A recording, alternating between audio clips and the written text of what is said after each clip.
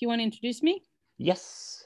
So welcome everyone. Thanks for joining us to this live Zoom session. And today we have a very special event. So I'm very happy to announce that my dear colleague Anne Elster is going to give a guest lecture today in our operating systems course.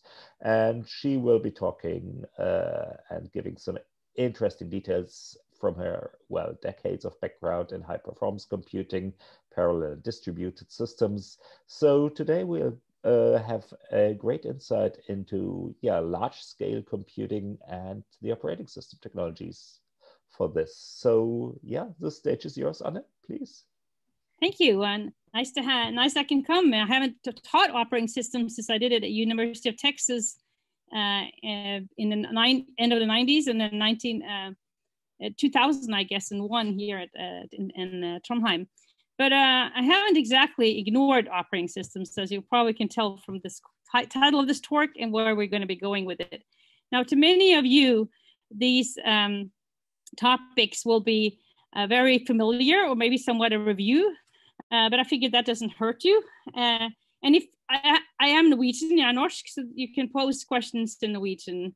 I'm lecturing in American English since that's where I spent 20 years before returning to Norway in 2020. I've been told I can also do British English, but most people prefer that I do it in American English for some reason. I guess it's all the gaming you're doing or something like that. So that was what I spoke as a child, but we'll continue in American English. Let's see, now I have too many things on top, so I can't. So there are several useful resources I will highly encourage you to look at after this lecture for further deep dives into details, because obviously I can't cover all the topics that was in that title in 1 or 2 hours and have a thorough review. And some of the slides actually from my lecture are begged, borrowed, and stolen, if you wish, from these resources. The MIT lecture is very nice to look at for introduction to virtual machines. There's also the slides that you'll see some of in this part of this lecture from Stanford. There's IBM has some nice short videos for those who like 8-minute videos on the crash course, what's like containers versus VM, and there's a very nice tutorial on a Docker file you can find on YouTube. Of course, after this course, you can learn more about parallel programming and containers and things like that from a parallel computing course that's taught this fall. And some of the materials that I encourage you to look at is also from the Advanced OS course at MIT that was taught last fall, where I've also included a couple of slides. So I'm not sure how much of this I'll cover, but I'll try to cover as much as possible. First, I want to talk to you about why, you had a lecture on security last time. And why should you care about security? We shouldn't just open all the computers and everybody can use them and do whatever we want.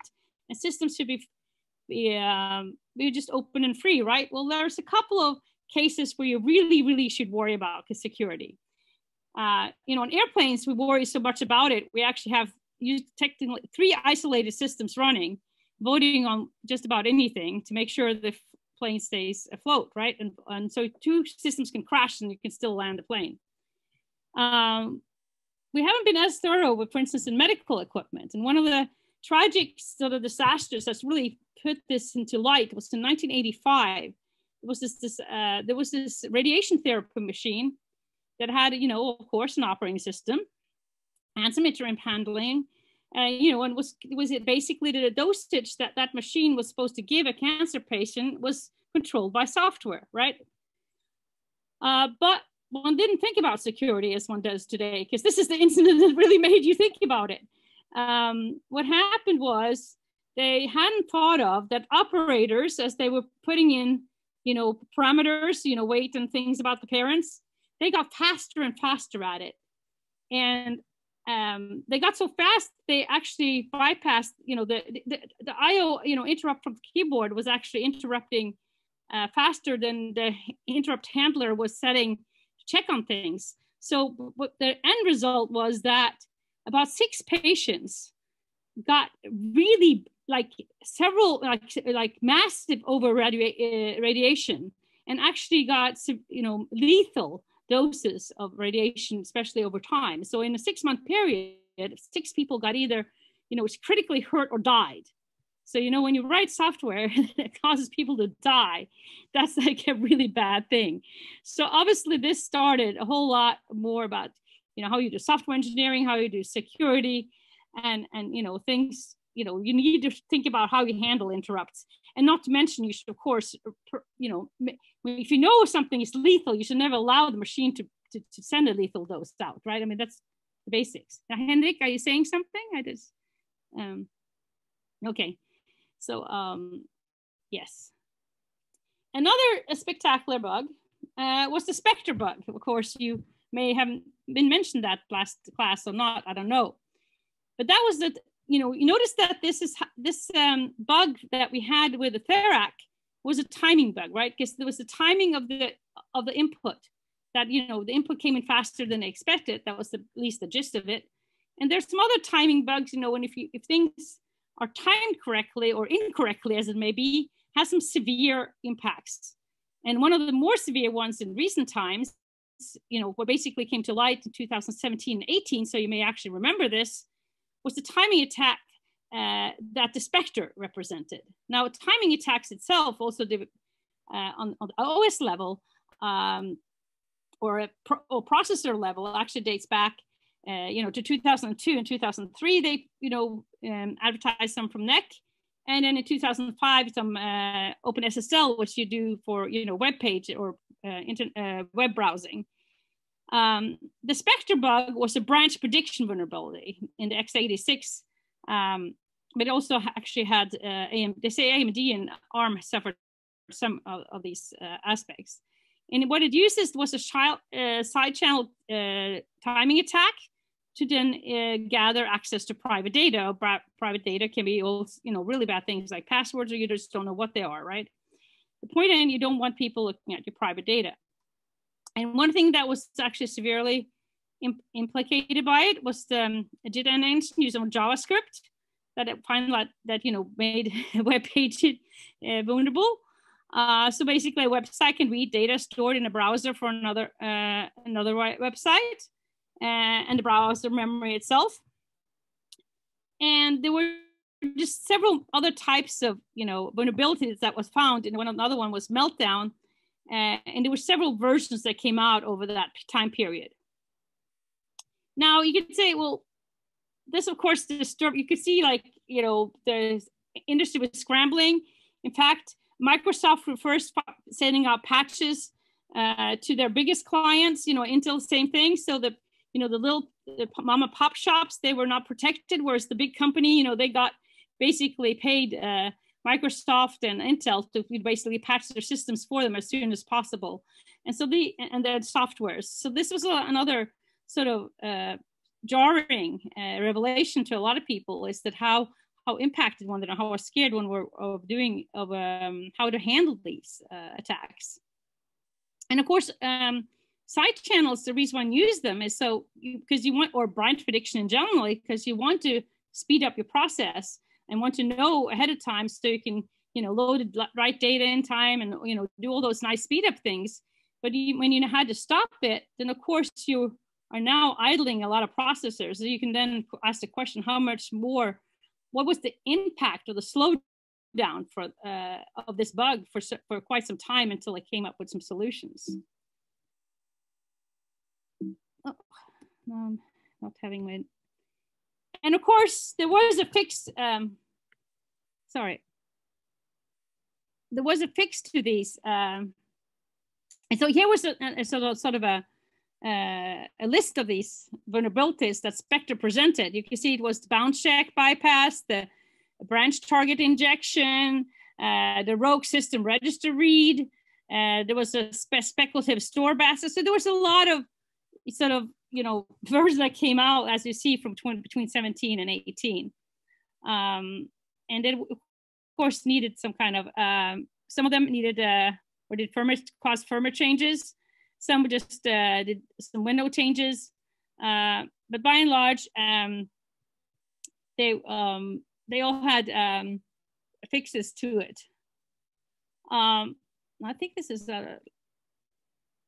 so the other one that we had that was, you know, as spectacular, was even further back, was the Pentium bug, known as the Pentium FOO bug in 1997.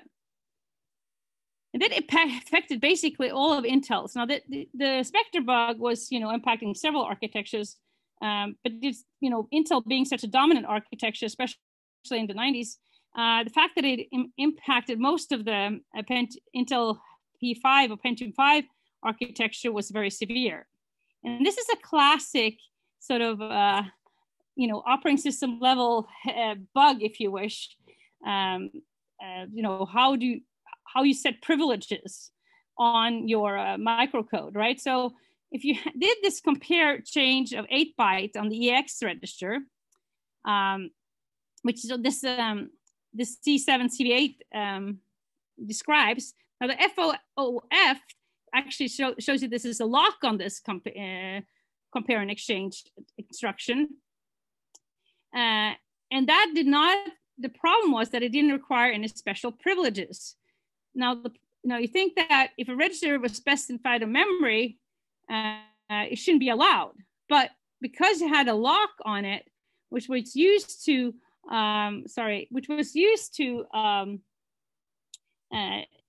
normally used to prevent two processors from interfering with the same memory location, that's why you didn't have these special privileges. But given that that was sort of misused and still allowed, caused this Pentium bug, right? And so the CPU can then erroneously lock bus cycles to read the illegal instruction, and then it will just sit there. Well, it's expecting a write back, but it's never getting the write back, so it's just idling, and the only way it can recover is to restart the processor. And obviously that's pretty severe if you have to reboot your CPU for whenever this instruction comes. So that is another very interesting or severe bug, right? So like I say, it was fixed with, of course, this OS patches. In this case, you could patch it with the OS. And then because otherwise you can easily have this instruction issued and you basically have a denial of service attack. I mean, you're spinning the processor into just waiting for that bus write. There was a second official workaround from Intel. Is the one that, you know, sort of became the sort of official standard way of fixing it, and that was to propose keeping all pages, you know, basically all present in the memory, but marking the first page as read only, so you can't do anything of that in the beginning of the page. There's a lot more information out there on this Pentium bug. It was quite a spectacle, as I said. But, you know, it's yet another example of how operating systems and hardware can cause a lot of problems if they're not done right. And if you don't watch out for, you know, ill-intended, you know, that's the sad part, you know, after the internet worm, which I'll also talk about it, you know, we started worrying about, you know, ill intent.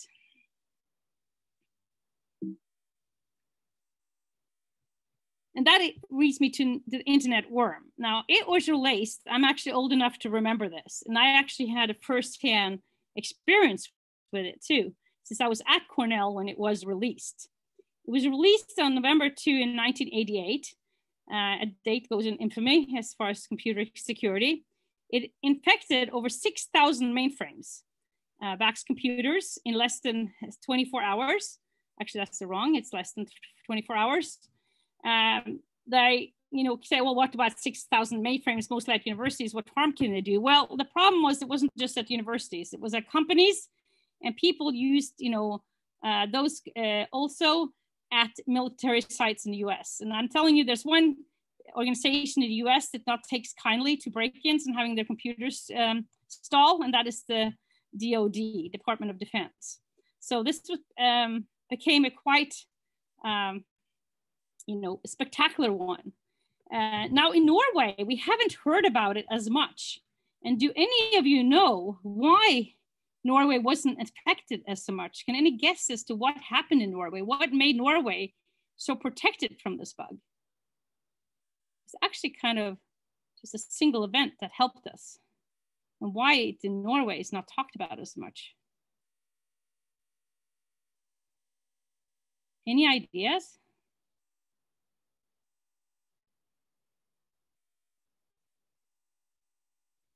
It was actually fortuitous that we had a very alert guy sitting. We had a single node into Norway from the US. And that person was actually on call and actually alert and heard about the US going down and unplugged Norway from the internet, the main trunk from the internet. And that's why Norwegian companies got saved by isolating themselves.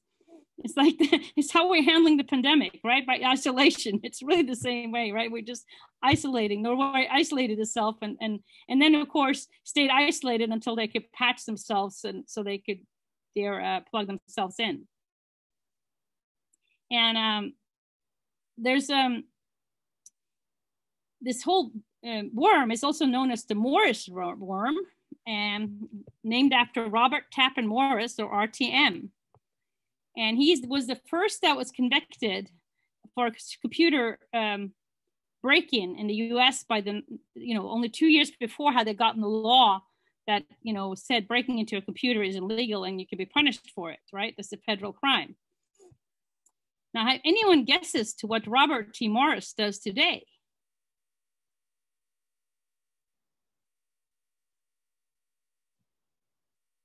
He's lecturing at the university. Yes. Does anyone know which university?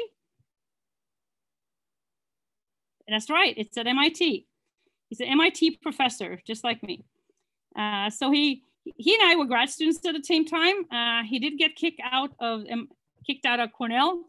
He was actually the one who taught me X Windows. We were in the lab together.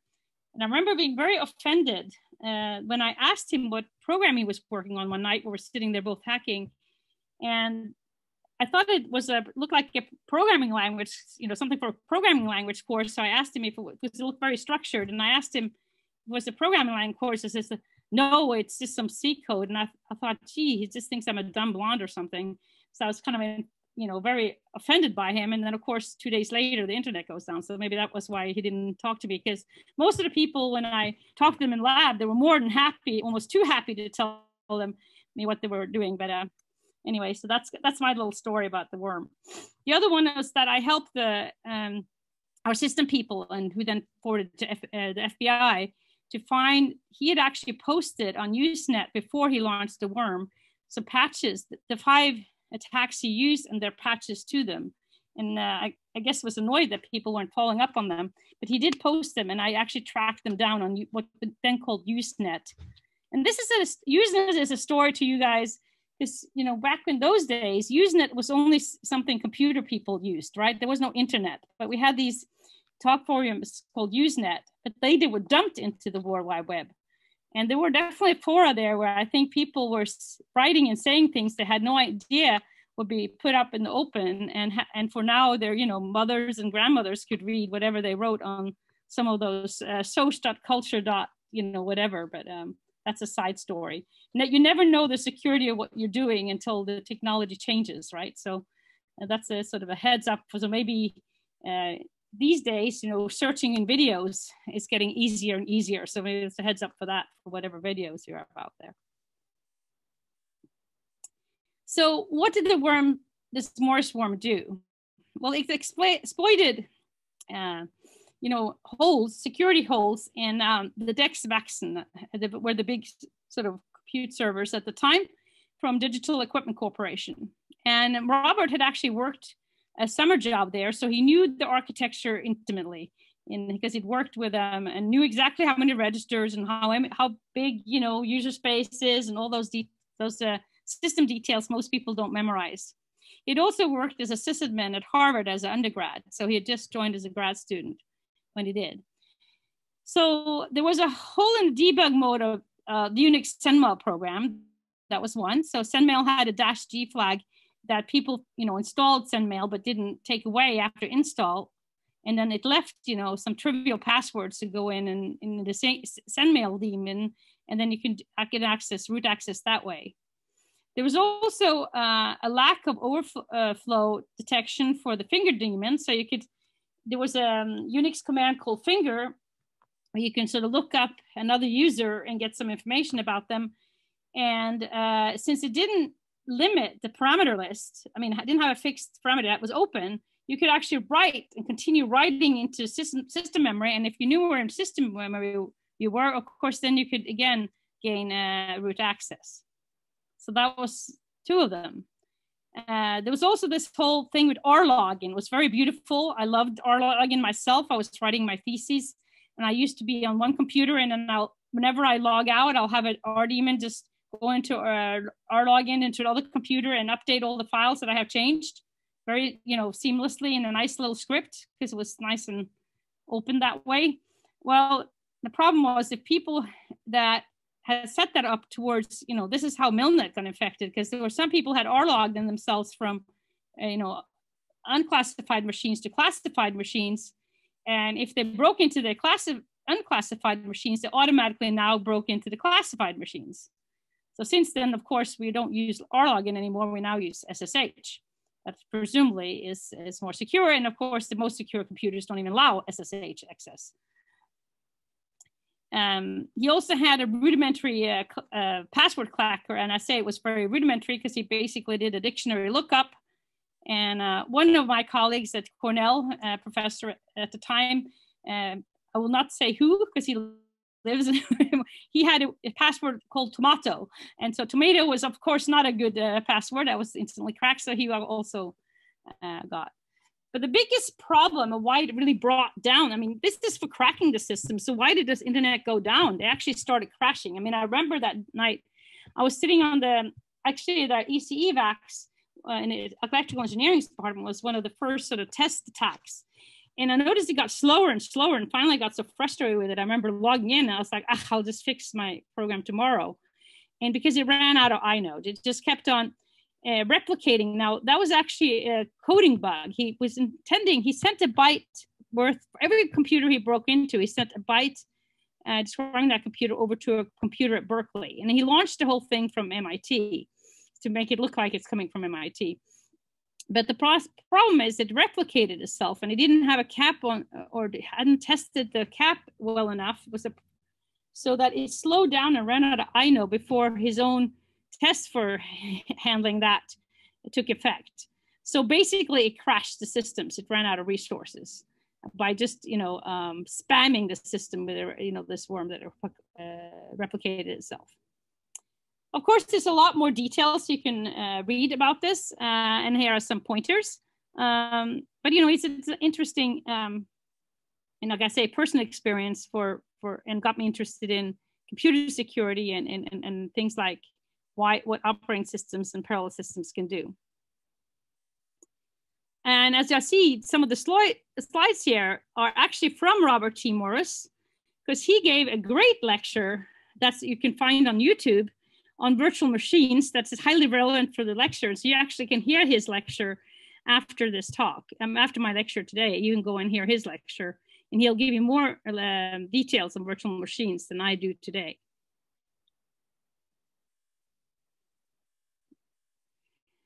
So I talked about operating systems and hardware bugs, and then how can you then isolate code? How can we prevent some of this? What if the code, you don't want that code to run all over your user spaces, right? So, and these slides are from the Stanford talk. So of course, one of the reasons you want to find codes is that what if you have a legacy operating system, like an old one, like old Windows NT or goodness knows what, or just an old System 5 Unix program that really requires the System 5 stuff. But you don't want it just, you can't just let it onto a modern one because there's so many holes in it and whatever. So you want to combine the code on a legacy operating system. And an analog here is that you want to have a firewall, and hopefully you can then behind it have a hopelessly insecure server as long as you put up a big enough firewall. Now you can't fix this, no source, or it's too complicated. So you don't want to rewrite this code from scratch. But you can reason about the network traffic, coming in and out. And you can similarly block untrusted code within a machine. So you can try to encapsulate, an instance, of program running on some kind of operating systems within a system, and have the OS limit what the code can interact with. So let the operating system handle what it can interact with, so it doesn't do something bad, like running into system memory, or take too many resources, or whatever the problem is. So one idea would be to change the root directory, right? I mean, if you do chroot, so if the kernel stores the root directory of each process, the file name now / refers to the dir, and accessing in the dir now returns to this directory. And you need root privileges to the chroot. So, but the problem is you can subsequently drop that privilege. So ideally, these change root processes wouldn't affect other parts of the system. Even if it's still running as root, it shouldn't then be able to escape it. But in reality, there are many ways to cause damage outside the dir, outside the directory, and so it's not really a solution. You can also change root to a lower directory and then change root, but each process then has one root directory process structure, and you can implement the special cases. But the problem is it does not always change the current directory. So it's not really getting you anywhere. You can create devices that let you access raw disks, for instance. You can send signals of ptrace to non-C-rooted processes. You can set UID programs for non-C-rooted processes. And you can bind privileged ports, mess with clocks. God knows what you can do with messing with the clock, right? So, but bottom line, it was not meant for this, right? It's not intended for security. The FreeBSD jail attempts to address the problem, and also Linux C groups or control groups and namespaces try to address it, allowing containers. And they are actually some of those container features that we'll talk about later. But by and large, you can see there's some challenges here in having the operating system sort of build itself, encapsulate those applications, old applications. And there's the process why can't ptrace and other debugging facilities be used to control these untrusted program. And the problem is that just most any damage must result from a system call. And there again, several words: delete files, you can unlink, you can overwrite files, you can open rewrite, you can attack over a network, use it by sockets, you can leak private data. And so, there's so many ways you can attack the systems. And I don't know, some of them you probably covered last time, Michael, but I just wanted to sort of refresh some of the ideas. So this is definitely not, even it says, why not? Is this not a solution to all a panacea? Well, it's not, absolutely not, right? So it's very hard to know the exact implication of a system call. There's not too much context not available outside of the kernel, like what does this file descriptor really mean, number really mean, and the context dependent. And there's indirect paths to resources, like file descriptor passing, core dumps, or unhelpful processes. And not to mention, which we worry about in parallel computing, there are race conditions, right? That's sort of the panic. Now that's a real stickler in parallel computing.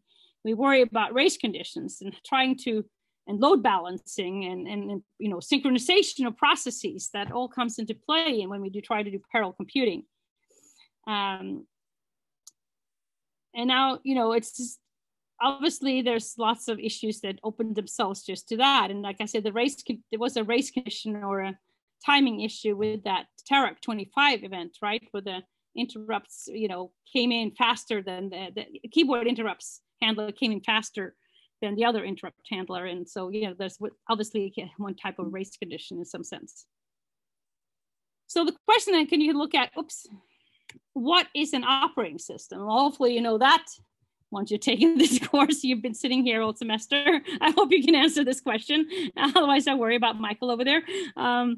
You know, we basically have some layer of hardware, right? And then we have this OS, so-called operating system level.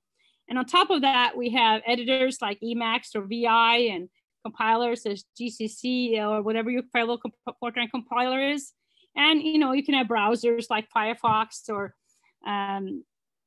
you know, whatever your favorite Google browser is, you know, any kind of also applications, right? So the OS is the software between the applications and the hardware external reality, right? And so it tries to abstract the hardware, so you presumably don't have to recode everything from each type of hardware. It makes some abstraction, and you don't have to code in zeros and ones, right? And makes finite resources, memory, and number of CPU cores at, you know, a much appear much larger, just like, you know, when you do virtual memory. You know, it's like you can pretend to have more memory, but you're really swapping in and out. And not to mention it prevents the processes from, you know, and users from, you know, accidentally or intentionally hurting each other, right? So that's the other, that's why I talk so much about the bugs, right?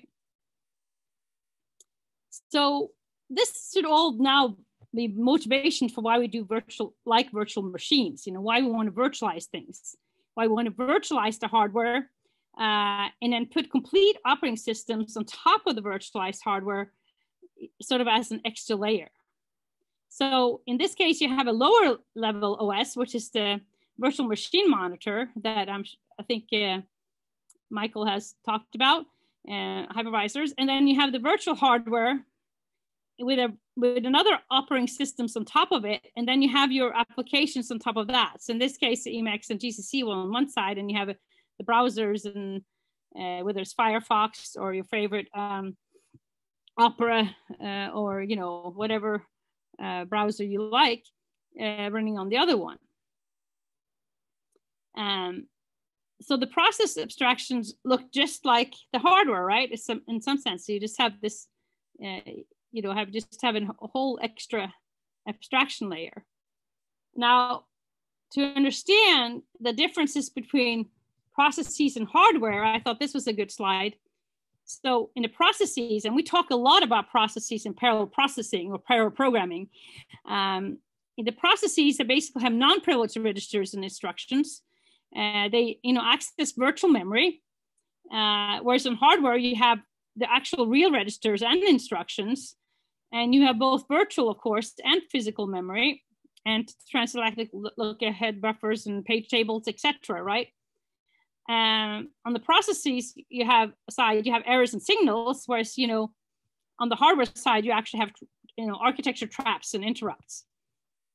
And on the process side, you have file systems, directories, your files, and raw devices.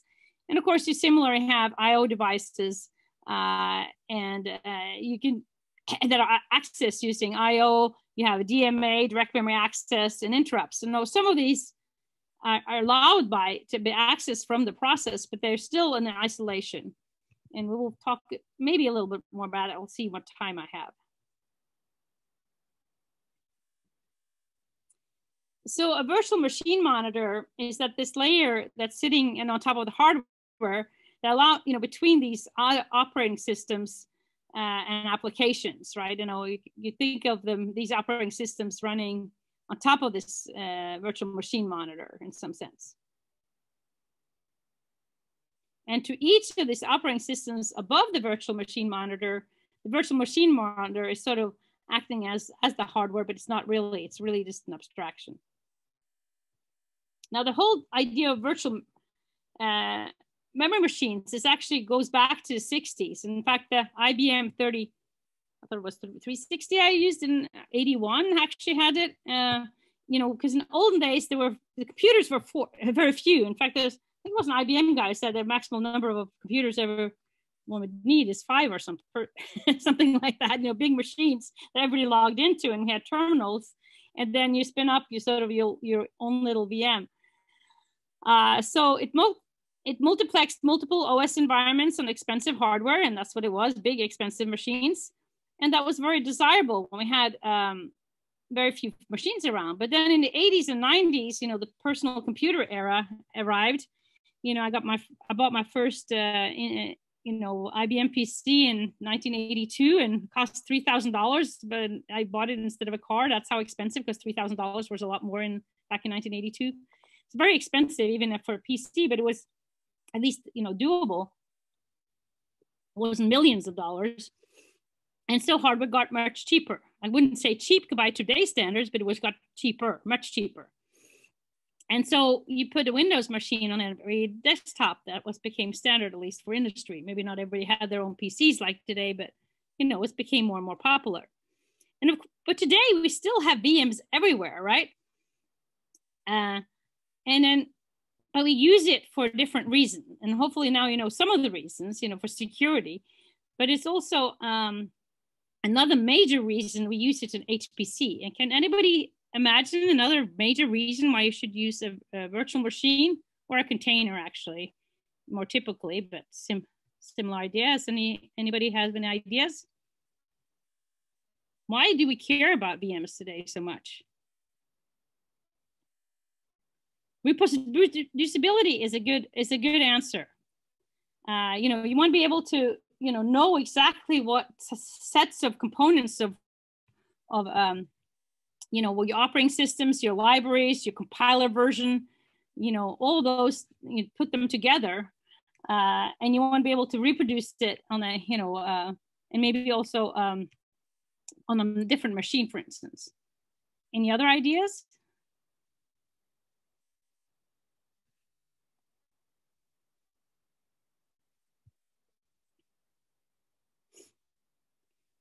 Well, it's a little bit related to that. Of course, we talked about the security issues, but also just making sure that all the packages are compatible and not interfering with each other. Because you will be surprised once you work a lot on GPU computing like me. For instance, GPU drivers on a given operating system, may require a certain operating system, and an MPI that we talk about later today will also require a certain version of the operating system, and they better be all compatible. And if one of those get upgraded, then they may break, right? There are other stuff, but you don't want your stuff to break. So what you can do is put it in a container and still have it running with the latest and greatest Linux, 220 point whatever. But the rest of the stuff may actually be only working on 18 point whatever Ubuntu, just to give an example, right? And it may actually break certain drivers and God knows what. So that's another one. And you can use it to explore malicious software. And on the flip side of that, you can use it to develop current operating system kernels, was what's the actually answer I was looking for. But I guess that's another way of saying it. When you want to do kernel development, when you build an operating system, the way I taught it in around 2000, is that you have a dedicated PC and you just play with it, and you're going to break it, but it's nice to actually play with kernel features inside a virtualization box, and then you don't have to worry about the whole machine itself, right? So it's actually used a lot for kernel development. But I guess the flip side of that, exploring malicious software. Now, some of the benefits of a virtual machine monitor is that, just like we mentioned here, software compatibility.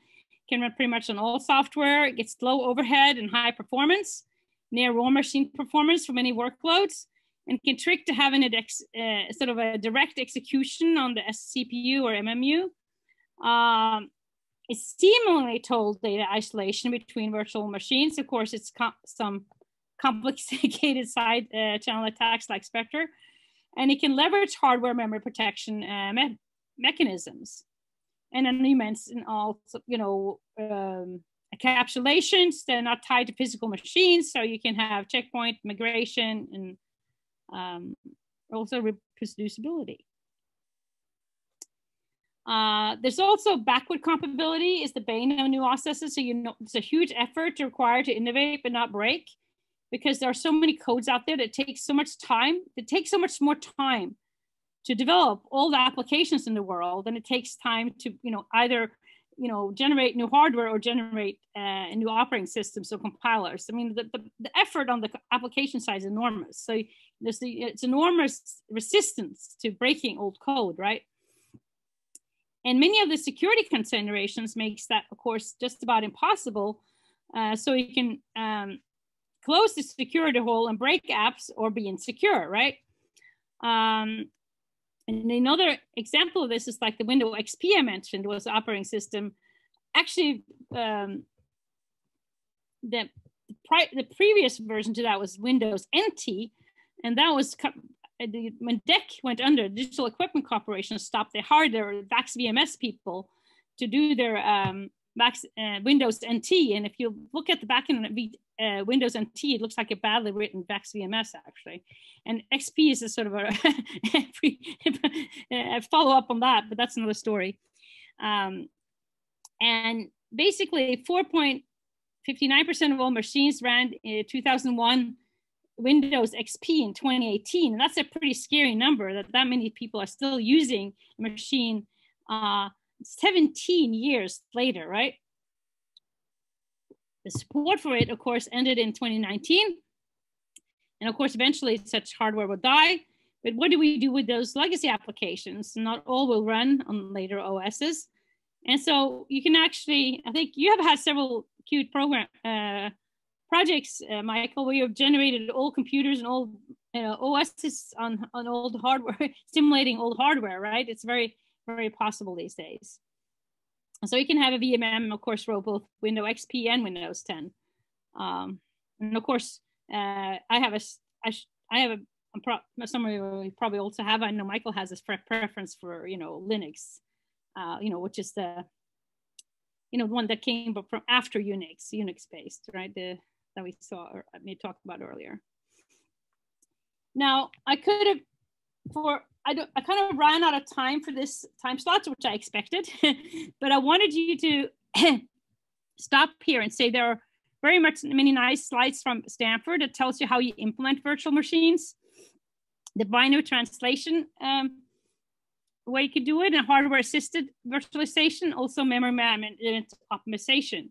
And all these topics are covered in the slides I mentioned earlier. I guess I should have put them in here, the references.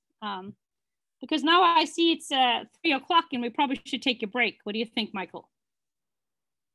Yeah, I think that's a good idea. There's already quite a lot of interesting stuff covered, and I think you gave quite some good, insights into topics I maybe barely only discussed on the site. So that's great.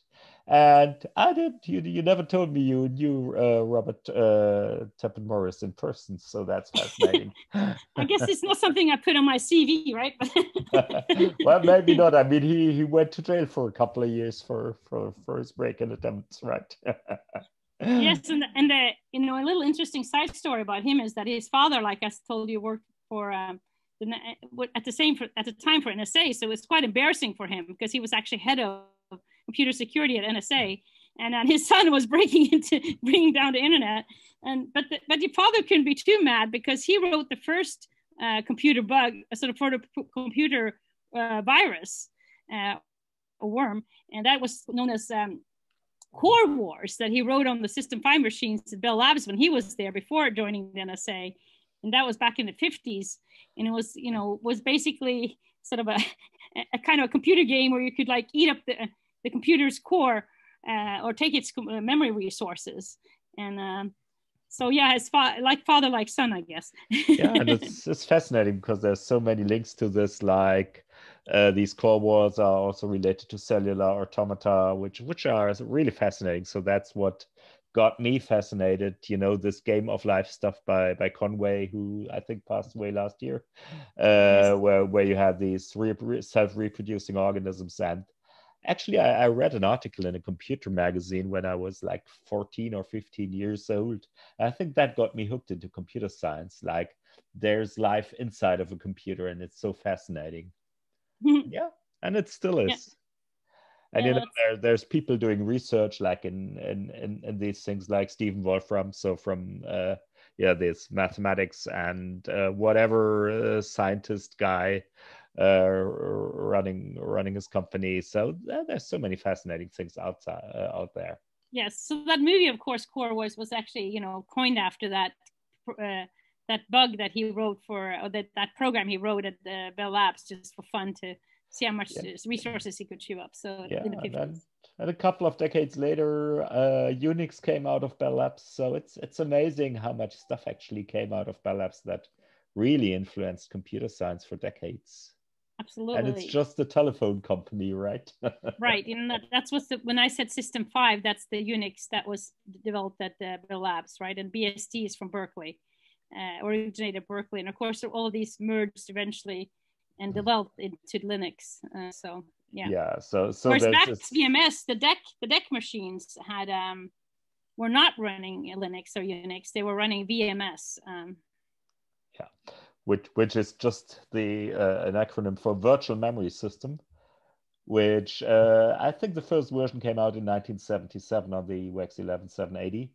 And so this shows that virtual memory was actually so new and fascinating that people actually used it as a product name back then. And now, well, you have virtual memory everywhere. Right, of course, but of course, IBM's had virtual memory before that. But anyway, of course, but they didn't need to advertise it because they were selling their stuff anyways. Yeah. In fact, if you want to be like cute about history, and this is another talk of mine, is how Bull computing, the Bull Sequina, which is a big supercomputer, has it from Bull. Bull actually came from Norway originally.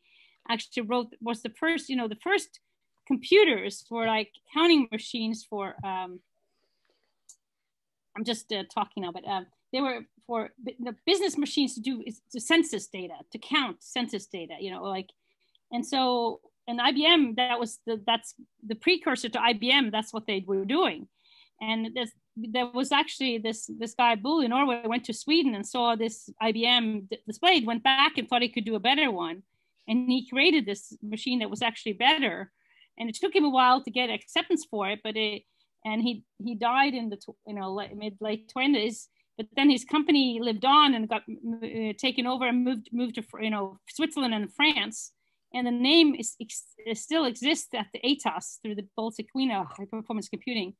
And for a while, he was actually proven that he was making better business machines than IBM. So that's sort of a fun Norwegian story. Yeah, so we had some real computer pioneers in Norway.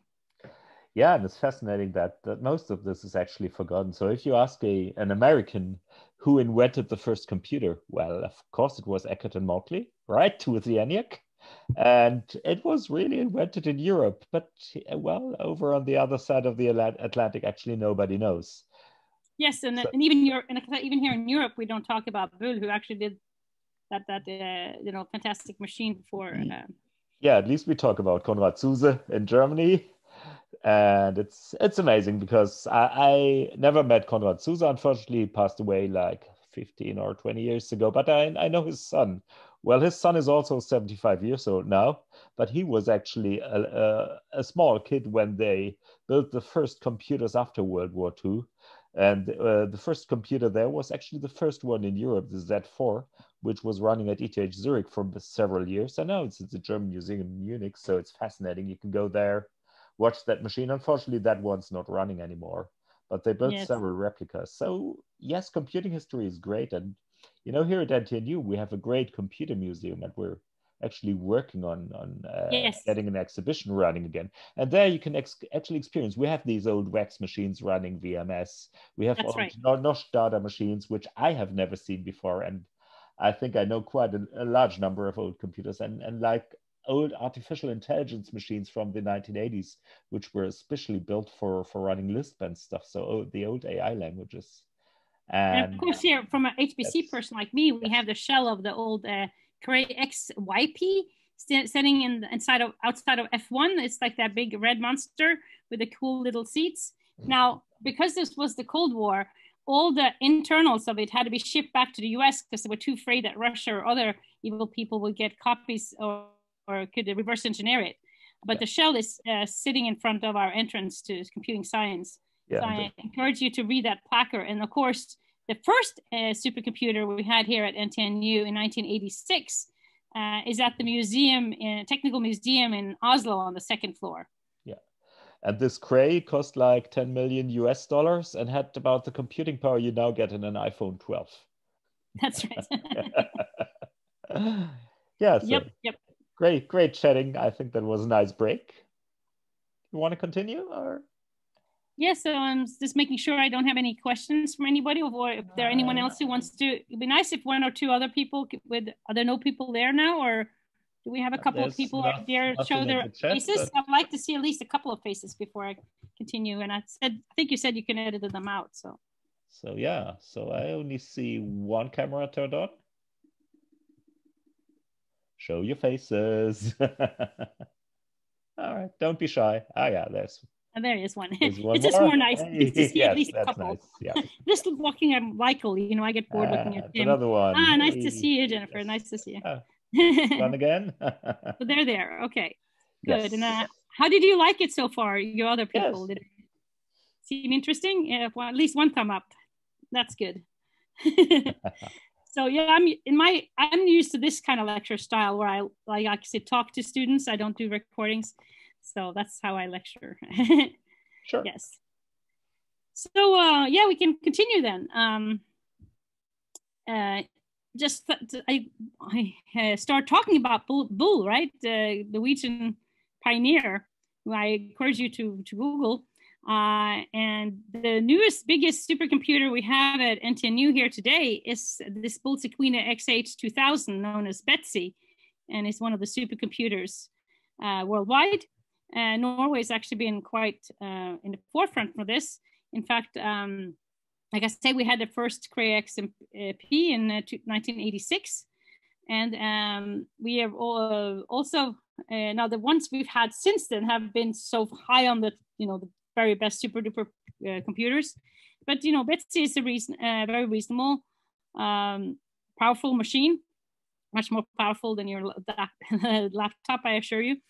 But how do we then run things on big machines like this? Because now you have an enormous amount of resources, and how do you deal with them? Now, when I ran the first parallel supercomputer as a summer job in 1986 at Bergen, we used the Intel IPSC, which was called the Intel Personal Supercomputer. I know NVIDIA claimed they had their first personal supercomputer, but that's not true. Actually, Intel had it. It was called the Intel IPSC, and it was a hypercube. It had hypercube interconnections. It was the number of degrees of connectivity between the processors grew logarithmically as opposed to, exponentially if you do a fully connected. And even logarithmically, after about, 128, it's quite a bit of vastness of wiring, right? So that's why, you see switches and other things, although switches themselves are generally fully connected. But anyway, we're now going to talk a little bit, just mention some of the containers that you tend to use on these big machines, or even not so big machines, in order to share resources and protect each other and all that good stuff. And not to mention build the software stack with the right drivers, because when now you often typically, for instance, Betsy now will have some nodes with A100s, which is the Ampere architecture from NVIDIA.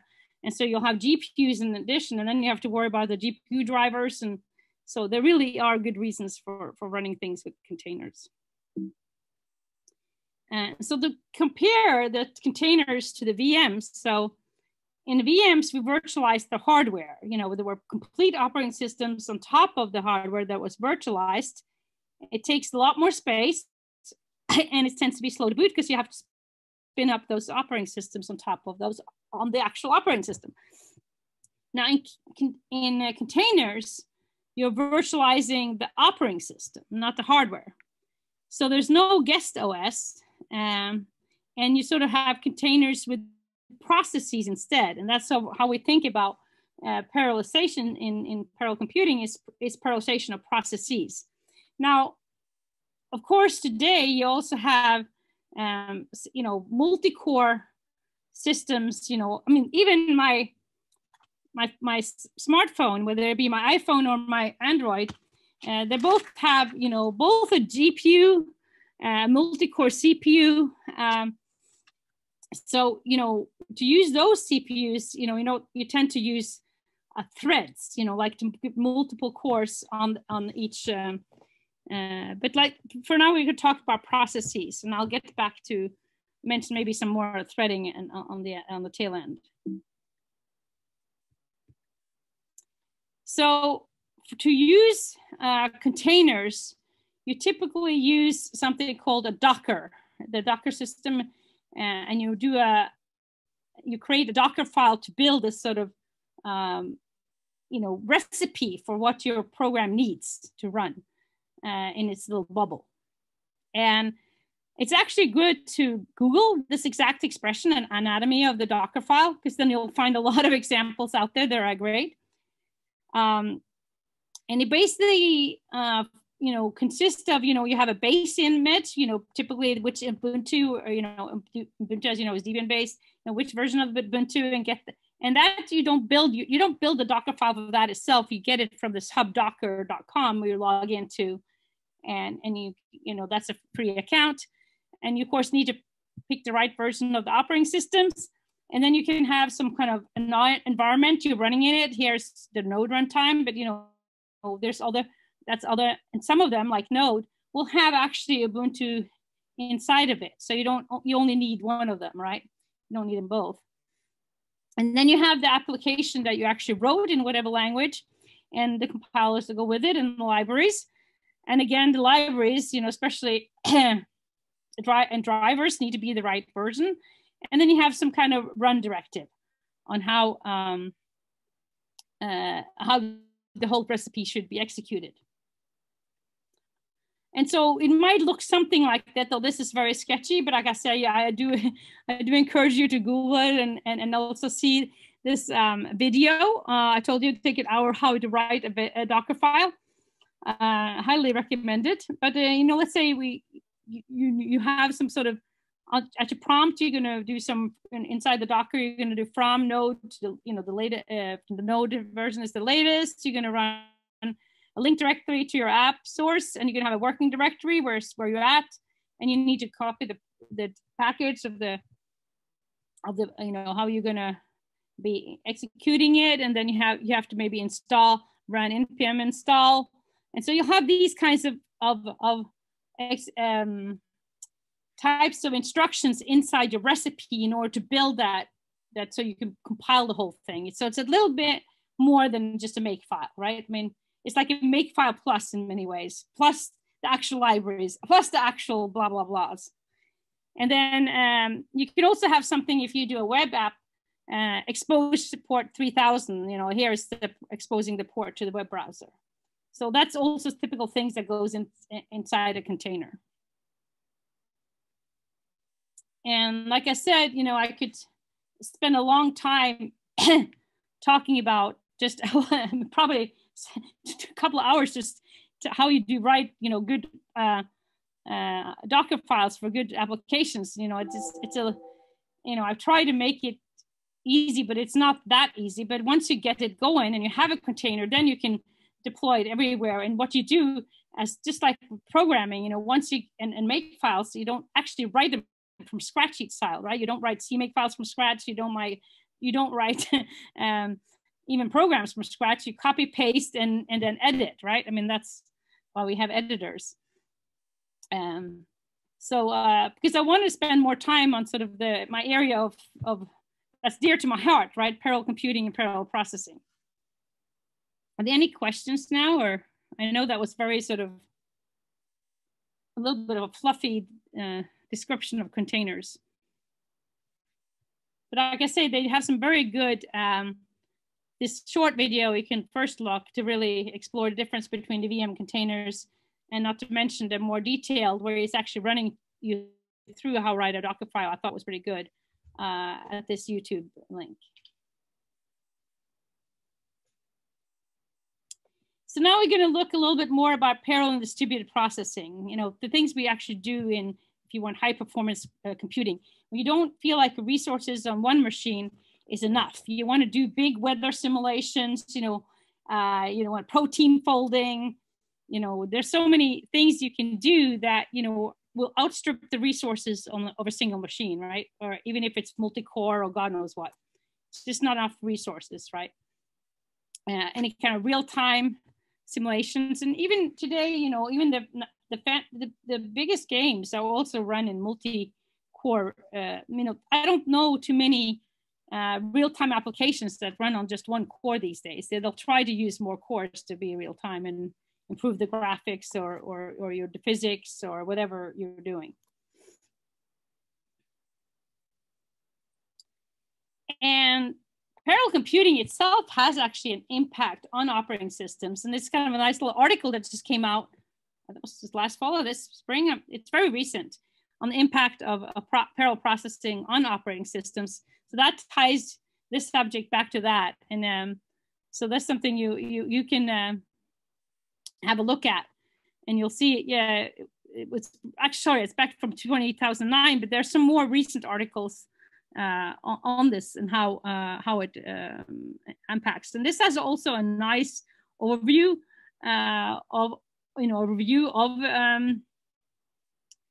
what you see. So I encourage you to go to that link.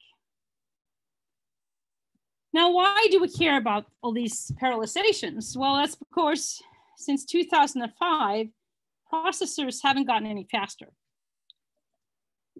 We used to, when I was your age, just wait a year and all my applications would automatically run faster because I just buy a new computer, and the clock speed was twice as bad, twice as fast. And then obviously everything ran twice as fast, right? So no sweat. I didn't have to do anything.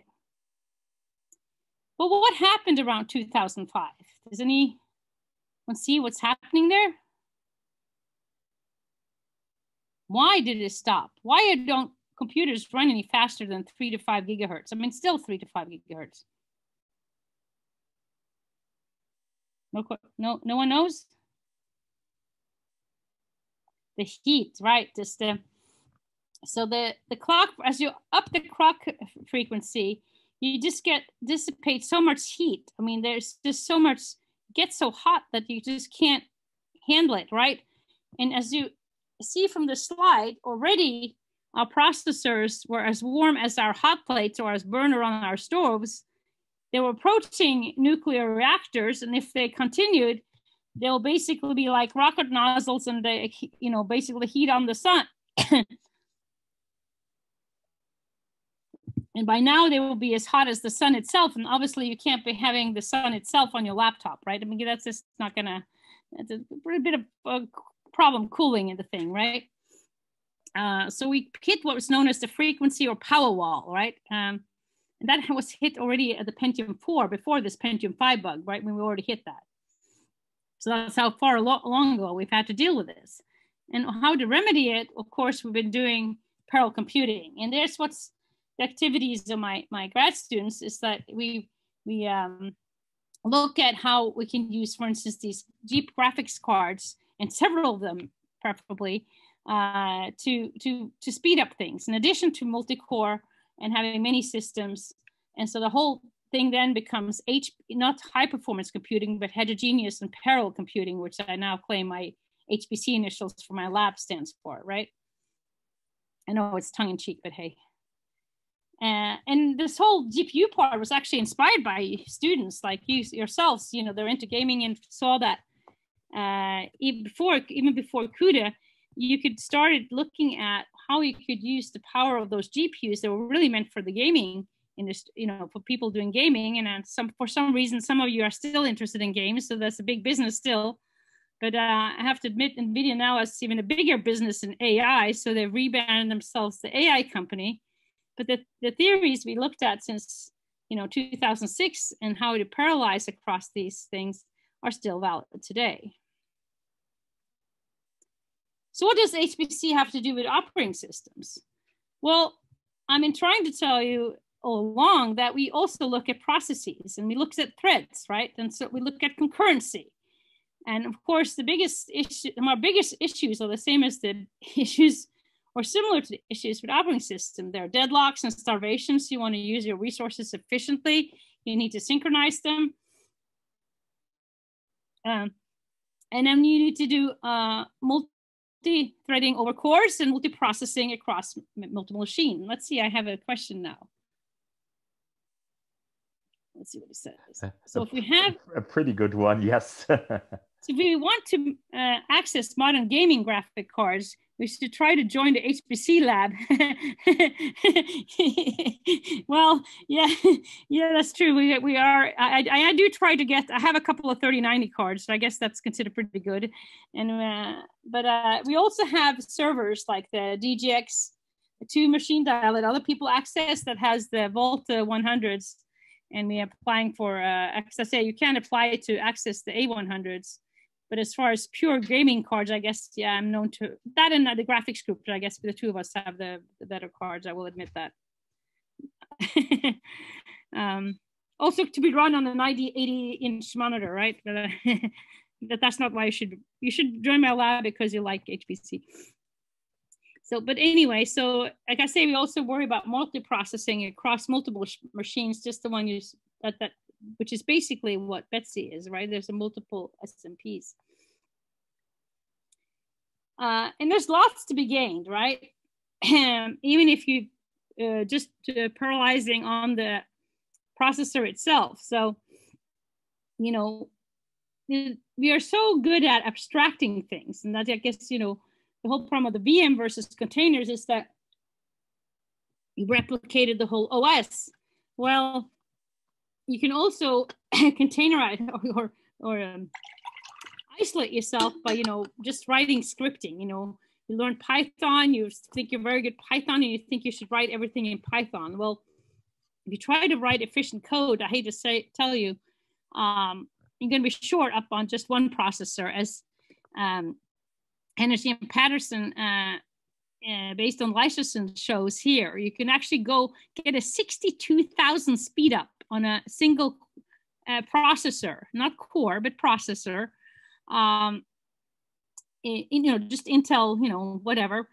By going, you know, first from Python to C, then you can do some parallel loops across, you know, the multi-core system you have. And then you can do some memory optimizations. And finally, you can use the vector instructions that are now on Intel. Intel actually has 512-bit vector instructions that you can utilize, which gives pretty impressive performance. So you, with a light, if you call a library, you could probably get to like close to 50, and this is like finally tuned up to 62,000 faster than just writing a triple loop in Python. And that's pretty daunting, right? And this is one of the reasons why if you don't care about, you know, the backbone or wanting to optimize your code, you should at least call libraries if you have them. You know, if you have a BLAS, basic linear algebra or matrix library, call it. If you have if you need to do an FFT, call FFTW library. You know, don't try to optimize it yourself. It's going to take a lot of time and effort. But some of us actually like optimization, and so that's the other side of it.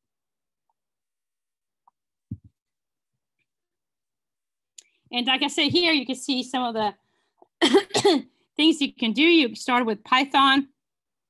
This is the older version that I was showing at IBM. You can see that, you know, that's the absolute speed up by F. You went to Java, that's a little bit better. Went to C, you're using GCC, a bit better, 1.7 relative speed up. And you can see the fractional peak performance is still pretty dismal. You could do, you know, some transposes and arrange your data better, you divide and conquer. And finally, you can see an amazing, amazing speed up. So you get, in this case, 52,000 on the older slides they showed from this talk. And then you can see, if you Google this performance engineering software course at MIT, you'll see a lot of these slides that can tell you more about the details and how they went there. And you know, it goes through a lot of these optimization you'll also find in your compilers course, right? Goes through some of the compiler directives and things.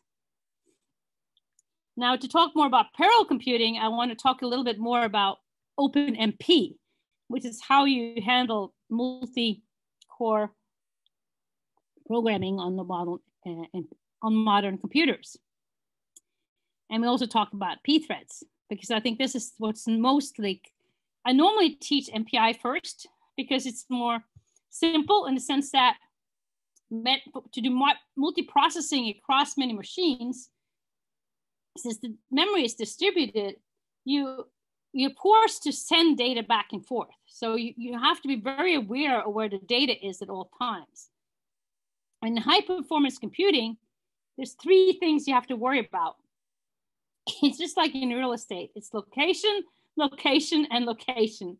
In the case of HPC, it's location of the data, look whether it can be fed into the registers, location of the data as far as using the best algorithm that gives you the best location, and location of the data as far as bring the processing to the data if it's really big. And it's all about location. And so whereas the p-threads and OpenMP is more about synchronization and these things that you do in operating systems. So that's why I'm in this case talking about it first, because I think it follows nicely for what we just talked about. So here I'm using some slides that are based on Mary Hall from University, originally at University of Utah, and sorry, USC now at Utah. And we'll discuss our memory systems. We do some review, shared memory and distributed memory, programming models, and some overview of POSIX threads, some OpenMP parallelisms. And then, of course, there are sources that from their course, the openp.org. And then Jim Demmel and Kathy Yellick at University of California, Berkeley also have some nice materials related to this.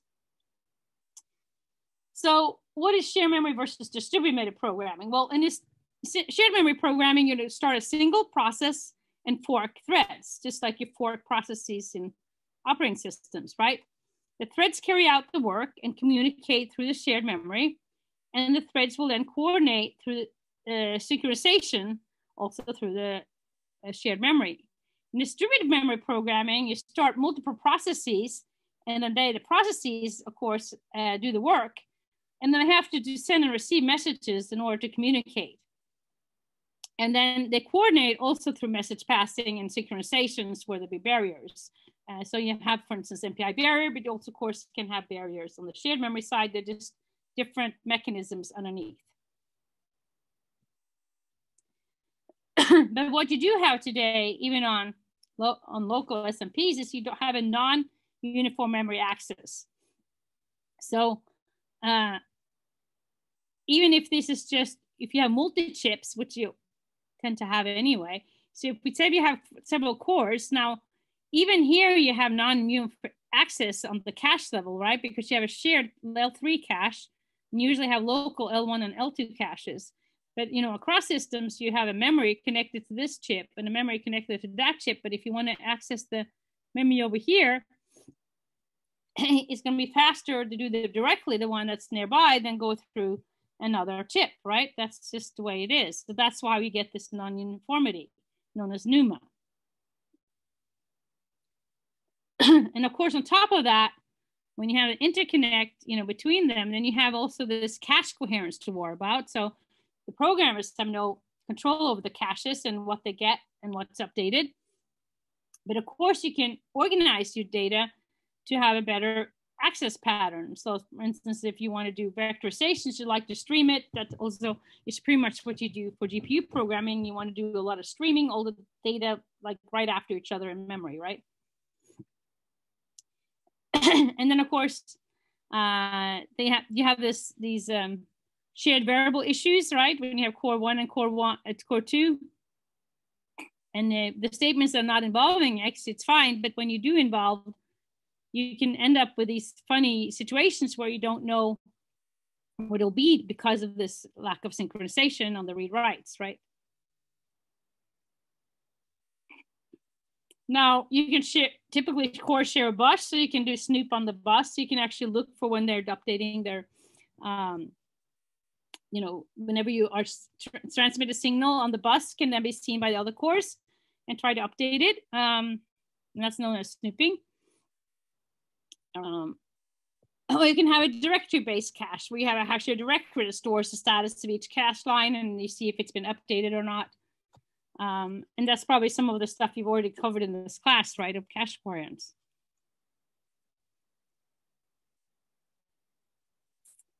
And of course, you can have a pool sharing when multiple processors access the same cache line.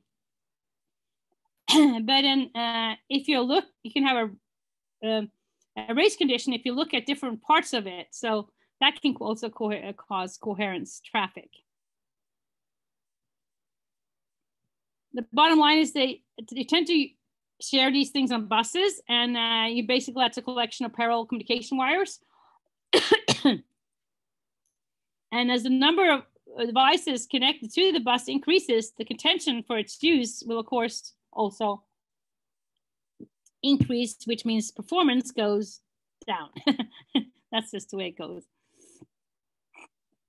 Now, of course, you can have switch interconnects, which, they're typically, on they'll be sitting on a switch backbone of some sort for up to a certain level. But as I told you, when you start getting hundreds of them, or even thousands of them, or have tens of thousands on the supercomputers, or even 100,000 of them, then, you can't have 100,000 interconnect in a huge spaghetti. There will just be too much wires, right? And so you find other ways to interconnect, and one of those is crossbars and other techniques. And here you can see one of those sort of cross simultaneous memory access by a crossbar switch. Now, one of the architectures that just was announced this week, and I haven't made a slide of it yet, is the Grace CPU that was which is ARM-based, announced by NVIDIA this week, where they tried to put the CPU and right next to the GPU and directly to its own memory bank to very speed up this whole memory, avoiding this whole PCI Express thing. But it's not announced until 2023, but it'll be very interesting what it does to both operating systems and parallel computing in general, where they have this ARM-based CPU that's sitting there with the NVIDIA GPU. So something I want to just mention that we're just not seeing yet. Now back to shared memory, we have the dynamic threads. So the master thread waits for work and then forks new threads when threads are done. And this is an efficient use of resources, but the thread creation and termination can be time consuming, because if you're spinning up and especially shutting down and then spinning up again, lots of threads, that's, rather inefficient. So you want to make sure that, you tend to have a certain number of threads around all the time, and that you can do by what's known as static threading, where you have a pool of threads created that are allocated for the work, but then don't terminate until you're done with your program, or at least computational intensive part of your program. That has, of course, a better performance, but you may also waste some system resources by having extra threads around when you don't need them. So that's like a cost benefit of what how you should do threading. And of course, there's the whole thing about thread safety, and shared memory parallel function libraries. You want to make sure that you are not, that the threads are running in such a way they're not, overriding RAM memory, synchronizing appropriately when they're updating memory locations and so on. And then, of course, some of the features of sequential code may not be thread safe, right? I mean, it depends on how you write things. And so you can think of, lots of ways of spinning up several threads and not be thread safe, if, especially if you have read-write conflicts. Now, there are several thread libraries out there, but the most popular ones that I want to cover here is the POSIX, which is known as pthreads, because it's so close to our operating system. And that's, in fact, Ian Lusk, who was on the MPI committee when I defined MPI standard, and I was actually on the MPI standards committee, so I can brag about that. But when we wrote it, we didn't think it was become such a standard, but it's still used today. And we try to ensure that MPI would not violate thread safety, although we couldn't guarantee it. But of course, on the one system, it's much easier to guarantee. And so you want to, the nice thing about these POSIX threads is they're relatively low level, and you, the programmer, will get to express the thread management and coordination. So it's all up to you as a programmer. And you yourself are decomposing the parallelism and managing the schedule. It's very portable because, you know, it's sitting on top of Linux or Unix. But it's the most widely used one for system-oriented code, and also used for some kind of application codes that really require low-level performance.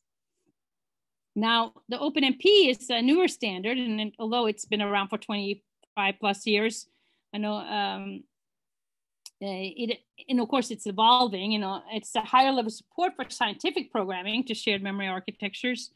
The programmer still needs to identify the parallel loops and so on, and the data properties, and guides but this guides the scheduling at the higher level, and the system then decomposes the parallelism and manages the actual schedule. And it actually arose from a variety of different architecture pragmas. So for POSIX, like I say, it's the interface to operating system utility. It does basically system calls to create and synchronize threads, you know, like your system forks, and can be relatively uniform across Unix-like operating systems. The pthread contains support for creating parallelism, you know, forking and so on, synchronizing, you know, barriers and you know, weights.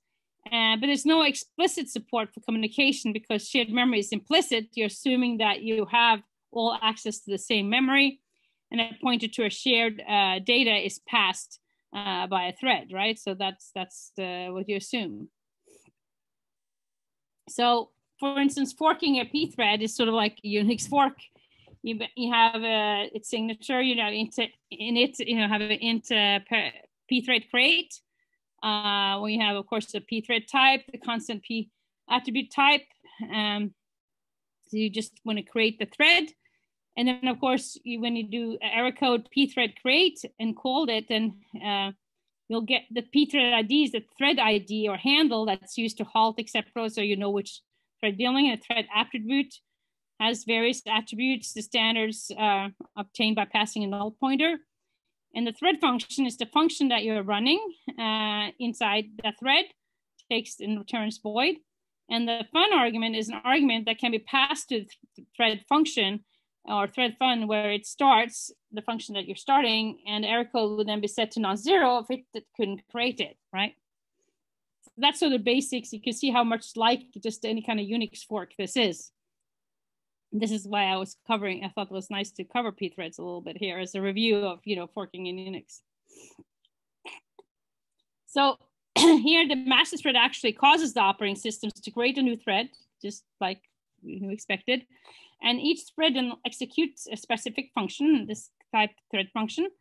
And the same thread function is executed by all the threads that are created.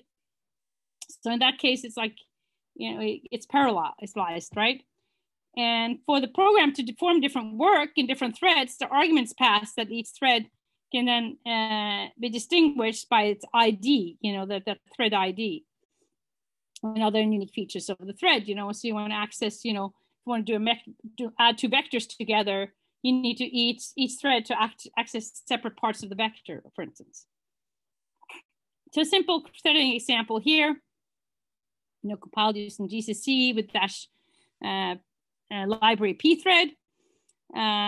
So you can have an int main, you get to spin up 16 threads, and you have a TN for thread number, and for thread number from 0 to less than 16, you can then create the threads. And then you can, in the end, for the same threads, actually join them.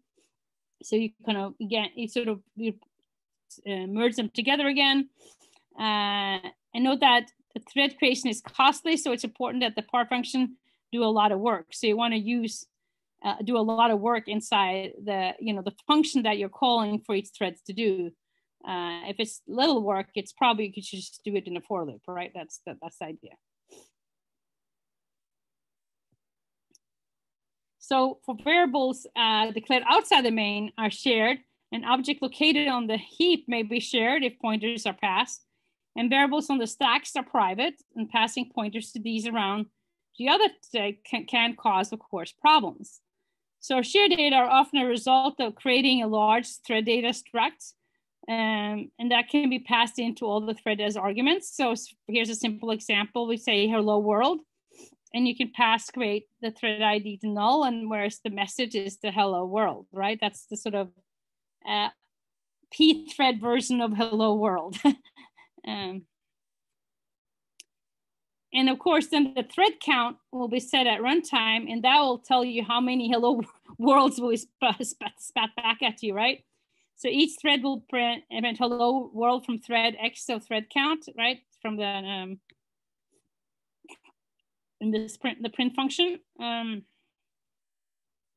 then of course you need this int pred join p threads at the end to gather them up. So from a Unix specification, you just want to suspend the execution of the calling thread until the target thread terminates, unless the targets have already terminated. And the second parameter allows the existing thread to pass information to back to the calling thread, often set just as not null. And of course, it'll be, if there's an error, like the convention of all programming in C, it's gonna, or C++, it's gonna be non-zero, right? That means it's an error code. So here you see the full hello world program. So you will include standard IO and standard library.h, but in addition, you are including the pthread header file, right? Which declares the various pthread function, constant types and such.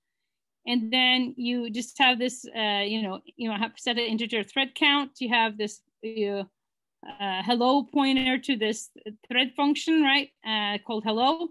And then in the main, you have this the long, instead of 64-bit systems. And so you have a thread type and a thread handle, and you want to get the number of threads from the command line. In this case, you can do it with a str-tol, right? This is a standard way for getting the number from the command line. And then you want to actually malloc or allocate the memory of the size of this pthread tape, right? Thread count times the size of pthread type.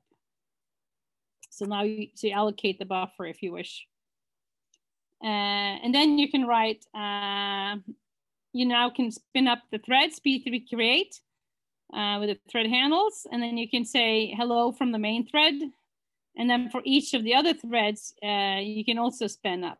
And then in the end, you're going to be, you'll be doing on the hello here, right? This hello function here.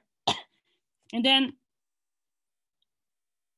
in the end here, you see you're joining all the threads and free the thread handles. And that's your sort of simplified hello world in parallel on your multi-core system. And then of course, once you've written hello world, you can do all kinds of things, right? So in parallel.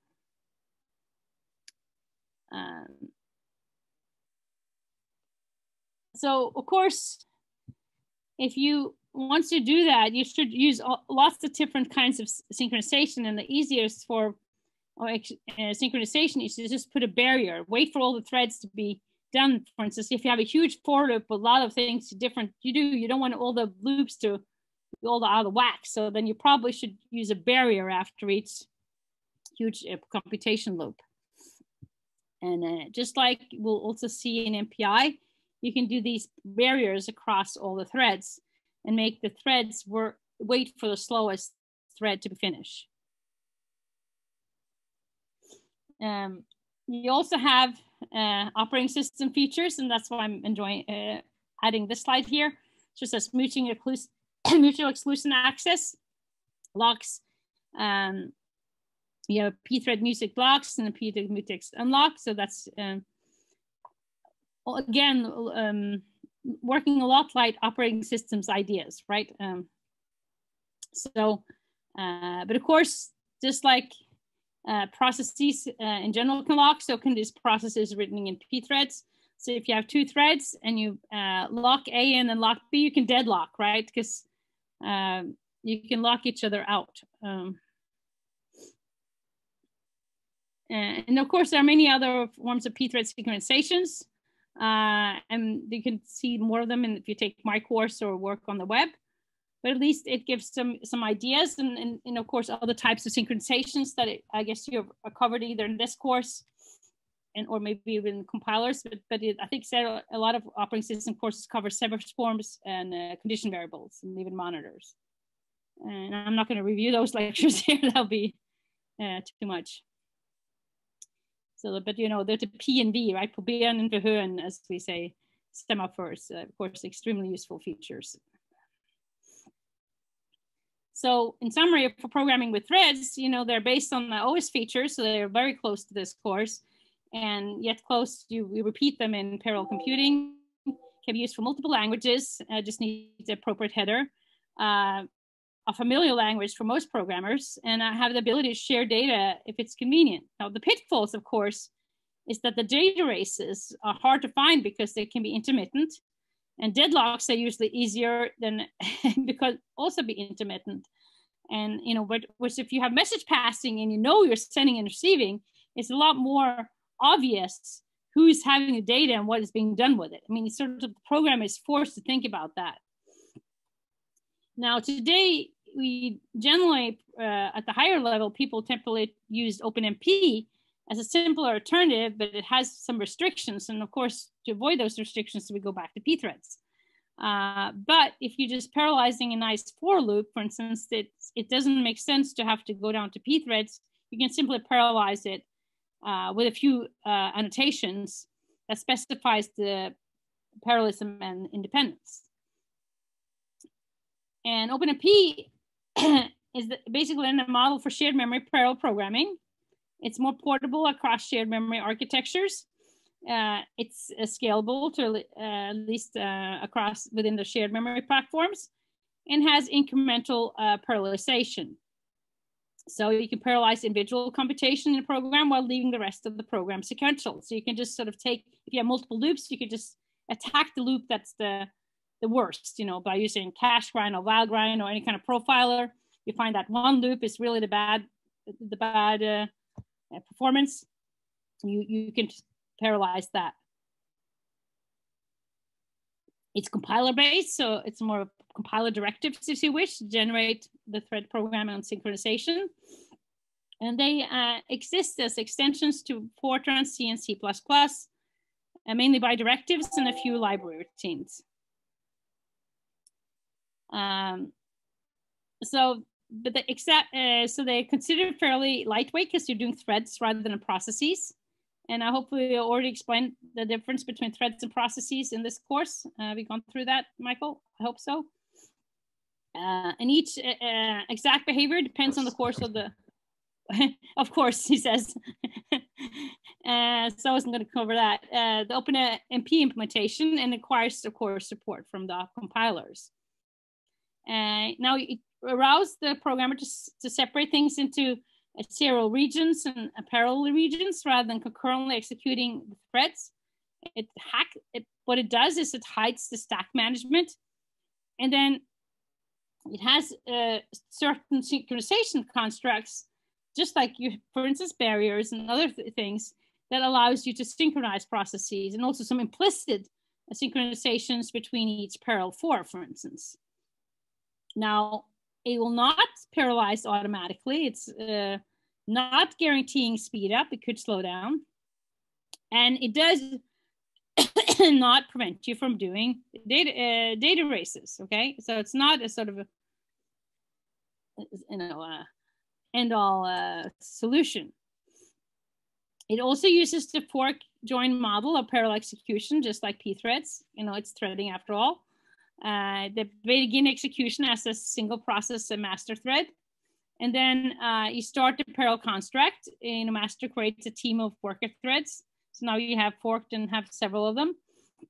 And then you complete a parallel structure with a sort of an implicit barrier, a thread teams synchronize. Only the master thread continues then execution. And then implementation optimization, the worker thread spins and waits for the next fork. And so, you know, once you if you fork later, they're just sort of hanging around, but you don't really doing anything until you actually do it. And the sort of big way to recognize an OpenMP program has this funny pragmas. And there are special preprocessor instructions. So this is running the preprocessor, for instance, for a C or C++ program, and adds to the system to little behaviors that aren't part of the basic C. So it's like an annotated C, if you wish. And compilers then can decide whether to support them or ignore them, right?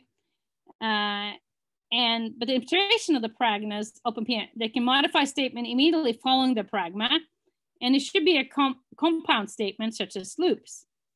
So typically programs have two types of data. There's shared data visible to all threads, or private data. So here's like, you can have MP threads, you have a global scope variables that are shared, and the stack allocated variables that are private. So for instance, you have some big data, about 1024, some function foo, and you have some private stack variables like int, thread ID, and then you have some calculations that goes inside the foo. But the big data is just big shared memory data, right?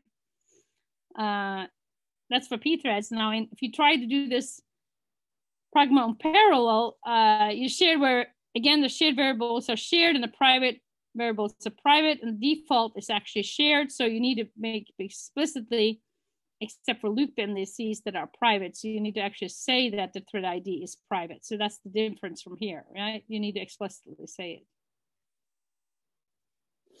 it. It uses the single program multiple data, or SPIMD model. So it works within work sharing constructs to distribute it among threads and teams. So for instance, for C++ contacts, you can say pragma on parallel. For instance, on parallel, and the clause could be like 4.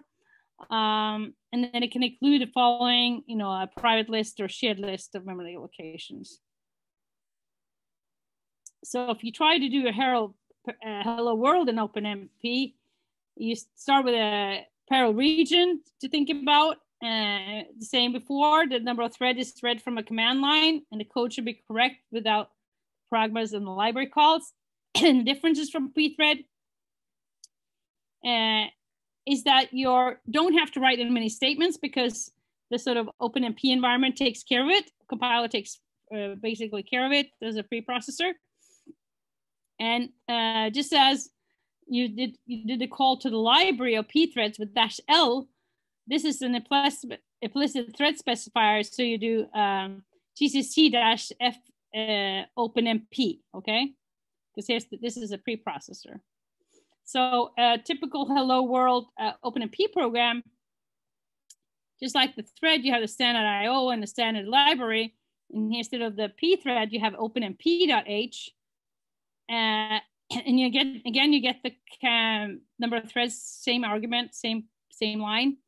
But then you see a lot less. So this all fit in one page here.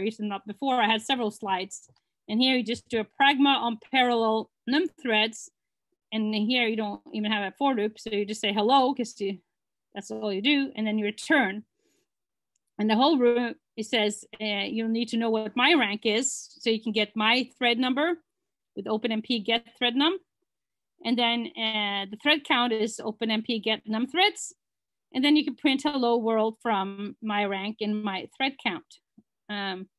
And so that will be the hello printing from all the other threads, not from that, and it will print from all of them. And this is also very similar to how you would do a hello world program in MPI, because here you will also need, the thread number, we'll call them rank. And of course, you also need to know the number of processes, so the process number you have will be a rank, because it's a process, not the thread. But it's very, very similar to this. And of course, you can if-def out of that with a preprocessor statement, and then also otherwise you can just write it so that if my rank is 0 and if the count is 1, then you just do the standard stuff. And all pragmas begin with this pound pragma as for the preprocessor to handle. And then the compiler will then create the loop bounds for each of the thread directly on the serial source, and also manage the data partitions and synchronizations through the barriers. So if you see here a pragma on parallel 4 and then a for loop, this will automatically spin up the number of threads with this huge computation, presumably. Now you have to almost be careful to not spin up too many threads. So you should give enough work to each thread and probably block them in other structures, but that's not, we're not going to go through that here, you know. But you get the idea at least. And like I say, there's still not all NY loops that can be parallelized. You need to make sure that the threads are created and iterations are divvied up, and ensure that the iteration count is predictable, you know, that you don't do something funny. Like I say, it has implicit buried at the beginning and end of each parallel construct, and after all other controls constructs. But you also can be removed with a no wait clause, and it has explicit synchronization that you can recognize from operating systems such as critical and atomic. So for summary of the OpenMP, it's basically a good for, it's not really a task, it's, you know, a spinning task, but it's just, you know, we can use also inside for loops. It's not completely natural if you want to write parallel code from scratch. It's not always possible to express certain common parallel constructs. There's some locality management and control for performance that is hindered.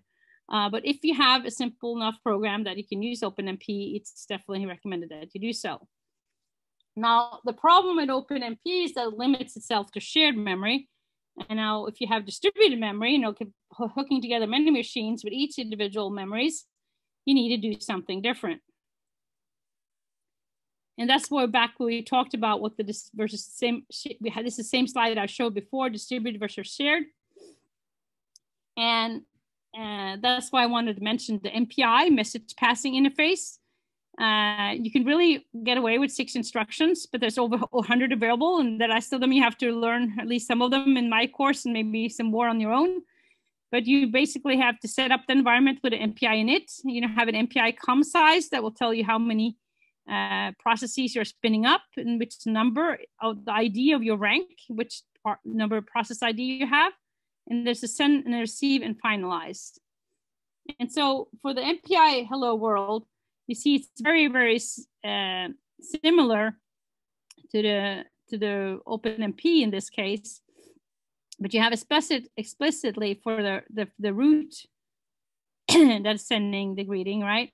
And then otherwise for all the other processes. And you can look at, and again, you know, you include the MPI library for with MPI.h. Now, that's the basically, once you've thought that was too simple, there's even more complication if you want to use GPUs and AI techniques for how to use, you know, multiple of these GPUs that again have both tensor cores and floating point units and stuff. So lots of challenges to how we can do this. And many of my students have worked on these problems, and hopefully several of you will want to join my lab in the future to continue to work on these problems. I find it very exciting. And of course, I want to thank my current master students and PhD students for keeping me inspired, and also you for listening to me today. Thank you so much. And here's some of our application areas, but you can also come up with your own ideas. Yeah. How's that? That's great. Yeah. So I don't think we have a virtual applause function here. Sorry for that. Thanks for your very interesting lecture. Det var kjempebra. Was it hopefully interesting to the students too? Maybe not. Well, yeah, we see virtual applause here. So yeah. Students I see at least 1 or 2 nods. How's that? That's yes. Good. All the other people with cameras off, who knows what they're thinking. Yeah, so I think it's also good to see that there's a direct link between what I'm doing, yeah, on the compilers and OS side, what you are doing in the HPC side and the labs with parallel computing, and also what our colleagues in hardware are doing. And so it's all interconnected. So, well, like with Pokemons, try to catch all of them. So because Yes, there's a cluster of interesting lectures and courses out there. And I think if you can get the link, that would prepare you for a really interesting career later on in research or in industry, because that's where the hot topics are right now. And somebody's asking about Rust, and I know I'm not the most familiar person with Rust yet. I know some people swear by it. I have to admit I'm more of a C++ programmer, but there's some definitely good things to be said about it, and I know a lot of people are looking into it. Well, the good thing about Rust is that you get rid of all these problems with manual memory management, because it has this ownership idea, and it really does static analysis on the source code. So it does a control data flow analysis. Sorry. Yeah. Now the problem is this increases compile time significantly, but then you have memory safe code. So you automatically get rid of like 50% of all the security problems you have with C and C++ code, because still nowadays, one of the original bugs that was exploited by the Morris worm, a buffer overflow, is still the cause for like more than half of all the security bugs in modern software. Now, I think some great projects will be to look into Rust and see how certain HPC problems can benefit from it and what the impacts of it would be. So that'll be a cool, fall project for somebody to look into. Yeah, and also writing operating system code in Rust instead of C. So we should really consider like investigating whether Rust would be an interesting language to use in teaching, actually. Absolutely. Yeah, like C is 50 years old now. Maybe it's time for something new. And there's also another new language. It's Go. Maybe you heard of this Go language, which is actually written by some of the original Unix guys who later went on at Bell Labs to write Plan 9 and Inferno, which are two operating systems we're working in my group with. And so Go has interesting constructs for parallelism. So they have these so-called Go routines, which are based on coroutine concepts. And the theory behind this is communicating sequential processes by Tony Hoare, Sir Tony Hoare. So a very predictable parallel concept again, I think, which you probably are also teaching in your course as basics, I would guess. So there are, I'm not teaching Go, but the concepts, yes. Right. And I'm a little bit of a old school in that, I've seen so many, when I was assigned a summer job in 87 at IBM, where we actually used 4 3090 supercomputers. It's really the same, because they were each vector computer. You can think of those as 4 processors for each vectors today, multiple processors. So some of these concepts keep coming back, Yeah. So in computer science, we tend to reinvent the wheel every 20 years. The biggest challenge is actually giving it a sexy new name, right? That's right. So now instead of call it grid computing, we'll call it cloud computing and so on. Right, and of course we have edge and fog computing already and all that stuff.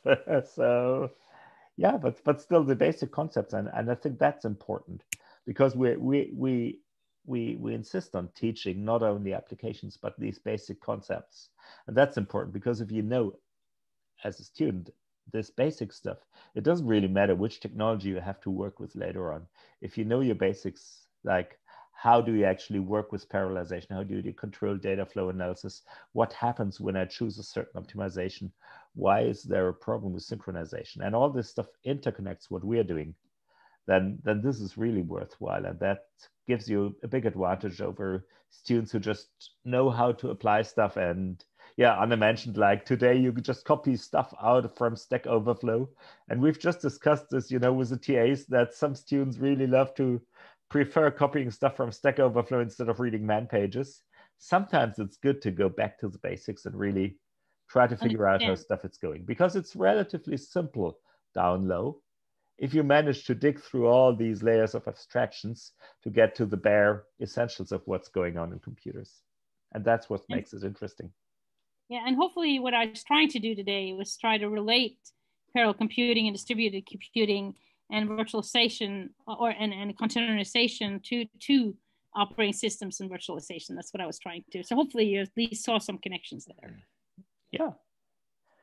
So somebody mentioned Redux OS as a Rust-written operating system. That's right. There's a large number of projects, and even Linus Torvalds just announced that they will open possibilities to include Rust code in the Linux kernel. I still remember, so my first Linux version was 0.12 in 1993, installed from like 35 floppy disks, and of course half of them were faulty.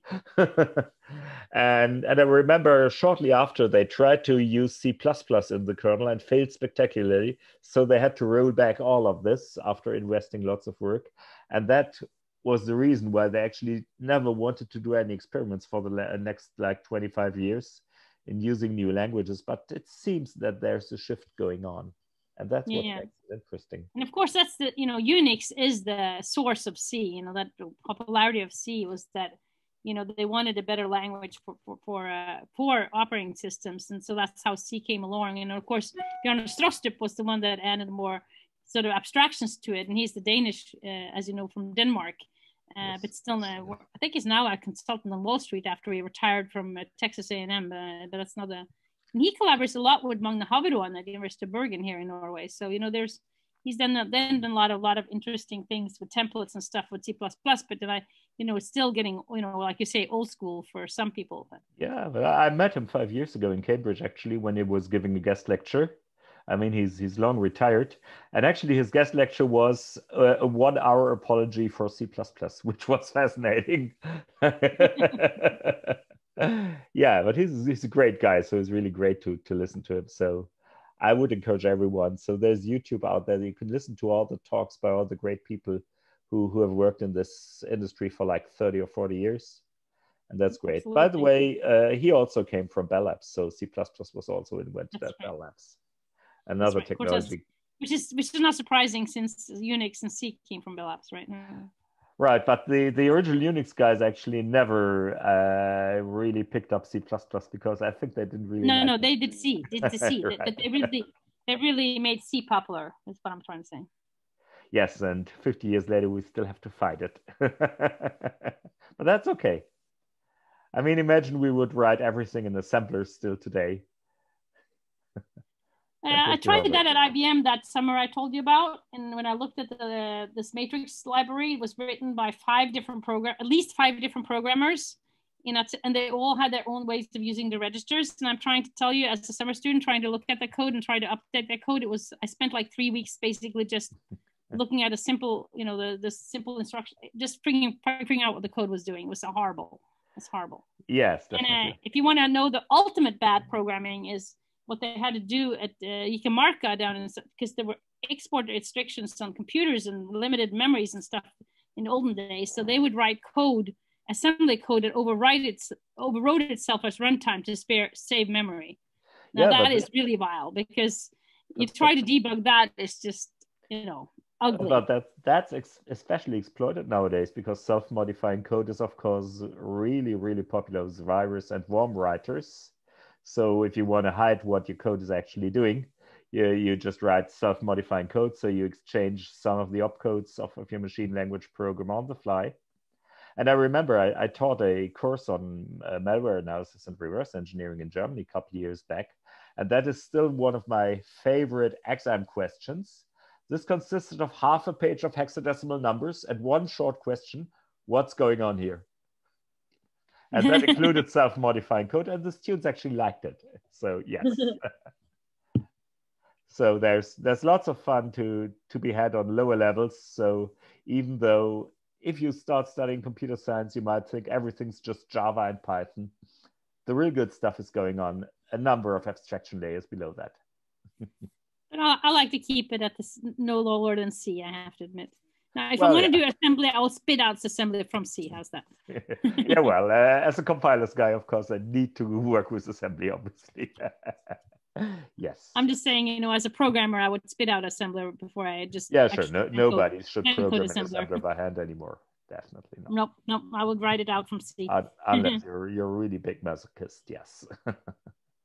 So I was wondering, are there any more questions from the audience? Feel free to speak up on whatever interests you. And also, of course, questions on upcoming courses, honest courses, what you can expect. You're generally third year students, right? So you all should be third year students, yes. Yeah, so you all are qualified to take my parallel computing class this fall. So I guess I've hereby advertised a lot for it. Right, TDT 4200. And as we've mentioned, if you want access to these great new NVIDIA 3090 cards, they're all in Anna's lab. And you have the screens to match them. So yes, it's a great lab. But I think you don't have any sound cards installed, so gaming isn't that much fun, right? What do you mean I don't have any what? Sound cards for... So... we have, well, there are headset, there's... Oh yeah, you got headsets, so you can actually also listen to whatever noise your great first-person shooter which you can generate in the off hours when nobody's watching what the students are doing in the lab. Yeah, we have great game parties. We have great game parties on our 80-inch screen on Friday nights, right? Okay. You never told me. Well... Yeah, so... well, we have, was it the Guitar Hero and yeah, a few other things. I probably shouldn't talk about it. Sounds good. I bought it with my own money, so people can't... Yes, that's better. Yeah, and especially if you're interested like in really old computer technology, because that's what we're not teaching actually. We're not teaching the history of computer science. We have an excellent collection of stuff. And I would be happy if students would really be motivated to get some of their stuff actually working again, to actually get an impression of what computing was like in the 1970s, 1980s, when you had like hard disks that weighed like 100 kilos, or yeah, you had the first computers was a graphical user interface that worked on like 128 kilobytes of RAM. And I think that's fascinating. So today, everything's more or less free. You get like gigabytes of RAM and a couple of processors almost for a couple of €100 or a couple of thousand kronas. And back then, a single small computer set you back the price of a nice house in Norway, right?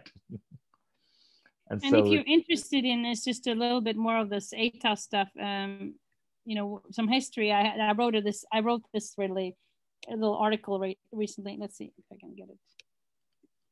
Well, did not work.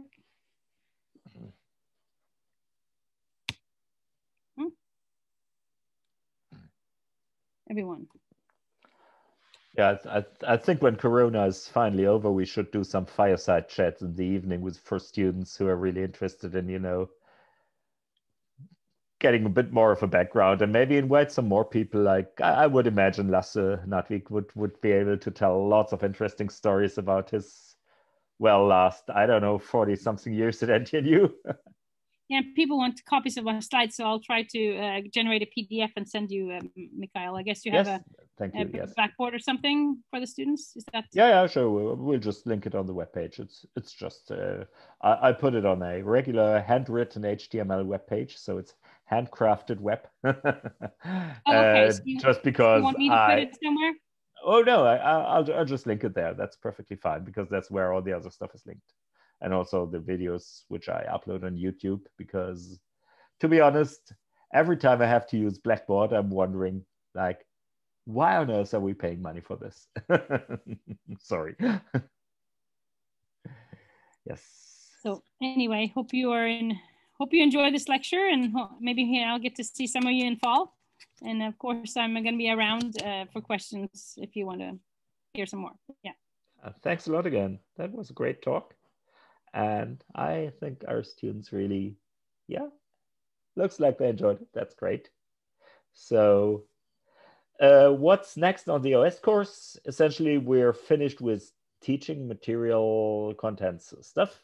So next week, we'll have the final 2 lectures, and we'll do essentially reprise of the course. So I'm going through what's important for the exam, especially in like a 90-minute session.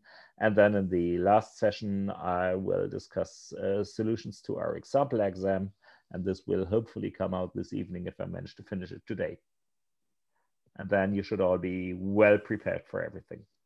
So I guess my lecture was a little bit of a pre-review or something. Yeah, definitely. That fit in very well. Hopefully with enough little new nuggets to get excited about doing Yes, definitely. Mm-hmm. All right. All right. So shall we call it a day? Thanks a lot again, Anna. See You're you welcome. soon. And Bye. yeah, thanks everyone for joining our session here. And see you again maybe next week in a Zoom session for the course. All right. Yes, and thank you to those who are showing your faces, and thank you for all those who also participated. All right. Bye-bye. Bye.